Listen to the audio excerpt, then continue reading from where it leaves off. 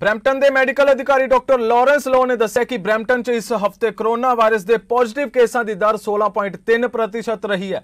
उन्होंने कहा कि पिछले हफ्ते के मुकाबले इस हफ्ते रिकॉर्ड केसां की दर घट रही है। नाल ही उन्होंने कहा कि पील रीजन में 50% आबादी नूं कोविड-19 वैक्सीन मुहैया करवाई जा चुकी है।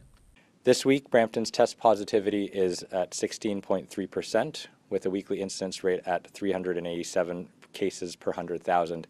These numbers are both down from last week. At the same time, as of yesterday, we have reached 50% first dose coverage of Peel's adult population. These trends all give me a cautious optimism, even if we do need to stay the course for a little while yet. Certainly our transmission rates appear to be declining. However, our hospitals are continuing to transfer patients and face capacity challenges.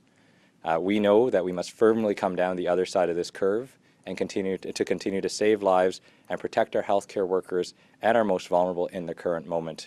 We cannot let up yet with our hospitals still overflowing. We need to ensure that those numbers also start to come down.